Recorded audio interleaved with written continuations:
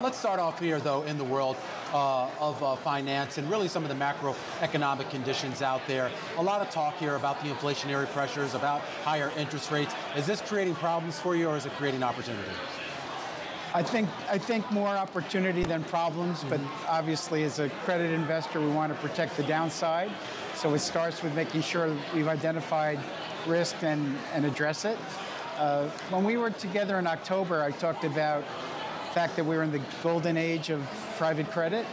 And I still feel that we're in a very good spot with private credit, but we've got a number of risks to address. You know, inflation, supply chain issues, obviously, global unease with what's going on in Ukraine, rising energy prices, a lot to think about. But with regards to that golden age, what do you see, if at all, potentially disrupting that? What's sort of the biggest risk on the cards here? Credit risk would be the biggest risk if we end up in a stagflation type of environment. Right. And most of the transactions that we're looking at, loan to value is very low, something like 40%. So we think there's plenty of cushion should we have a downturn of some sort. Right. And the main thing we focus on is credit risk. And right now, I mean, in the here and now, I mean, we heard from the head of Fitch Ratings on a panel here at Milken a little bit earlier, who talked about the idea that we're not really seeing real distress out there, any real potential for default, at least in mass. Is that what you're seeing with regards to the companies that you're involved with? Yeah, we've got upwards of 200 portfolio companies at any time. Through quarter end, all our numbers were routinely strong. In fact, in one of our more seasoned portfolios, EBITDA year over year was up almost 50%. It's quite robust.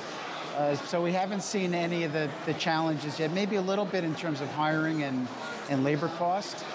Maybe a little bit in some cases in service companies, like medical service companies in supply chain. But on the whole, very strong. Now that's through March 31st. We'll see what the next quarter brings. I think a lot of us are looking down the road here as to what that brings. Do you look at all, I guess, do you lean into this environment, or do you maybe try to hedge a little bit and prepare for potentially whatever the worst case scenario could be? We have a natural hedge in our private credit strategies with it being floating rate. And we pay attention to how the private equity sponsors are handling rising interest rate costs. Roughly 40% of our PE sponsors' portfolios are hedged now, so we think we can manage our cash flows, interest rate coverage very nicely looking forward. And typically at Crescent, we're really selective. Even through last year, we had a record year of deployment, $9 billion capital deployed. Still only investing in new transactions, 3.5% of new things we see. So what's something new that you pursue in this environment, just broadly speaking?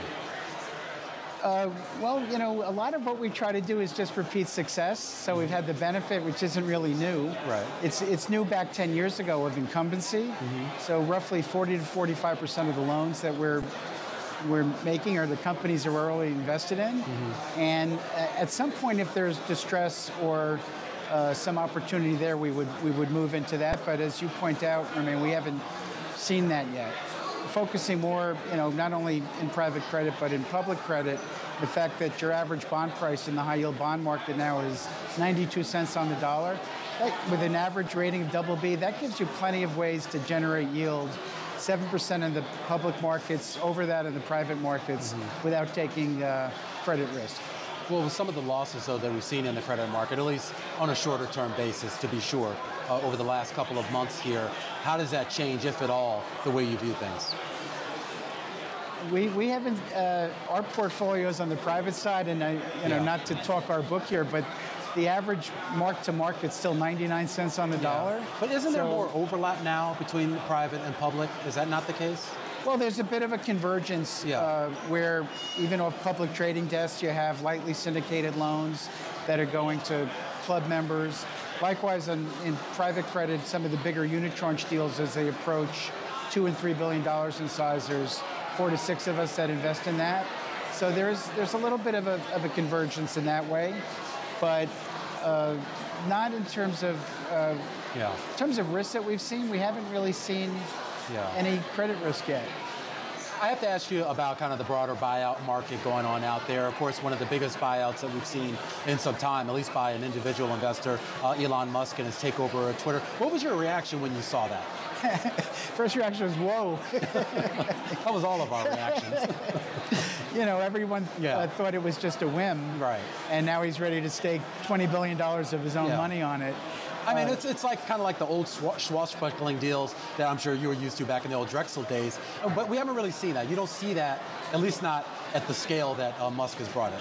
Yeah, no, in the old days, you know, Mike, Ted Turner, Steve Ross, Ted Turner, you know, created, you know, CNN.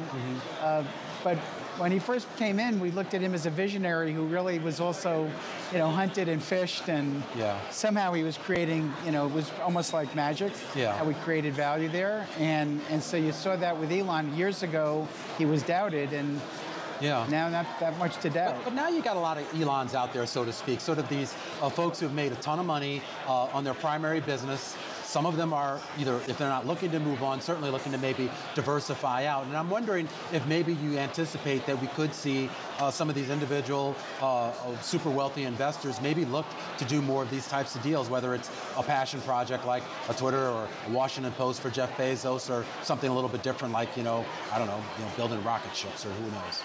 Yeah, actually, all of those, you know, you see a lot of folks going into space exploration, not just Elon. Bezos has done a phenomenal job at the Washington Post on the digital side, so I don't know that it's only passion for him. And, you know, look, we're at the forefront at Drexel, working for Mike, of the media landscape changing in the 1980s. I should have mentioned Rupert Murdoch and Fox News. And so this now is maybe the new age, you know, version of that with Twitter and social media. And yeah, I would expect others to follow Elon's lead here. All right. Overall, though, when we talk about financing deals of that size, whether it's Elon or somebody a lot less famous than he is here, do you think that they can still find favorable terms, relatively favorable terms, going forward in this environment? Oh, sure. I think, look, right now the news report before I came on here was that Musk was looking at financing sources to skinny down his equity account. It's hard to drive a rate of return at $21 billion. And I think one thing about, you know, mega rich folks like that, they don't like to lose money. By the way, I see that in baseball also with the owners, and folks talk about it's just a passion to own a baseball team. A lot of us look at it as a business also. All right, well, let's talk a little bit about that. Obviously, owner of the Milwaukee Brewers. You guys, the league as a whole, of course, coming off a big labor agreement that almost kind of looked like it was going to scuttle the season, at least for some of us baseball fans. You managed to strike a deal here. I'm wondering, when you look at the terms of that, what you now have in place with the players over the next few years, you're comfortable with that? Yeah, I think what was most important is that we struck a deal. You know, arguably from the players' side, the pendulum had moved too far over to where the owners were sitting, and didn't address some of their key concerns in terms of, you know, paying young players. You know, it is brutal to get to the major leagues. 750 players out of tens of thousands that play. So now they're going to earn $700,000 a year to start when they get up to that level instead of, you know, 500 something. So that's important. Addressing competitive balance is important. Something we're going to continue to try to address. And importantly for me, and I was one of the 6 owners on the labor committee, cared about changing the product on the field. We talk a lot about rules changes, but I'd like to focus on improving the product. And I'll be cooperative with the players with a committee structure where we can make adjustments on 45 days notice rather than waiting a whole season, whether it's, you know, pitch clock or a shift or you know, ultimately maybe automatic strike zone. It's good that we can try to shorten the game and get more action into the game, and I'm very excited about that. Oh, great, Mark. We're going to have to leave it there. Really appreciate you taking time to be with us today. Likewise, and thank you for having me on again. It was good to see you in October, and even better now with all these folks here.